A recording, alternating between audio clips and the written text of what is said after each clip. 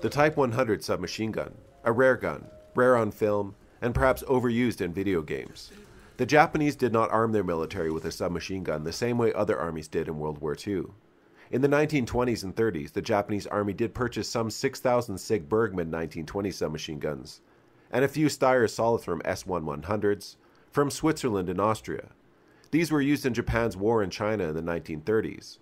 Starting in 1942, Japan began production of a homegrown submachine gun, the Type 100, but less than 30,000 were produced, with some quoting this number as much lower. They were designed and built by the famous Nambu Arms Manufacturing Company. There were earlier Japanese submachine gun experimental designs, such as the Type 1 and Type 2 models, but neither were adopted by the Japanese military, in part due to manufacturing difficulties. The Type 100 was a design more closely related to the European submachine guns, which the Japanese army had already some experience with. The design for the Type 100 came out in 1939. However, it wasn't given much attention, as the army had just received the Type 99 light machine gun, perhaps Japan's best infantry weapon of the war. The Type 100 became a very low priority, with most interest coming from airborne forces. In 1942, the weapon began slowly being distributed for field testing.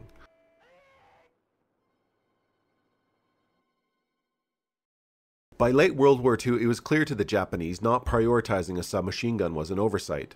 Submachine guns were extremely effective weapons in close-fighting jungle warfare. In January 1944, Type 100 production was streamlined.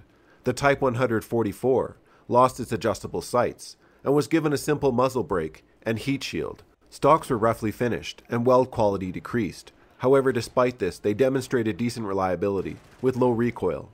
Maintenance was also straightforward. Original variants of the gun had a rate of fire of 450 rounds a minute. This was increased to 800.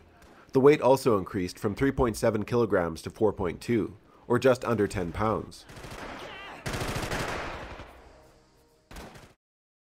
The curved box double-stack magazine held 30 rounds of the small 8x22mm Nambu, not an ideal round for firing through thick jungle foliage. 8x22 Nambu has about half the energy of a 9mm round fired from an Australian Owen gun, though this is one of the reasons the Type 100 had very manageable recoil, important as the gun could only fire in fully automatic. And of course, like most Japanese weapons, the Type 100 could mount a large bayonet. Ultimately, the Type 100 would see extremely limited use during the war, though it did serve the Japanese public after the war, as some local police would be armed with the submachine gun.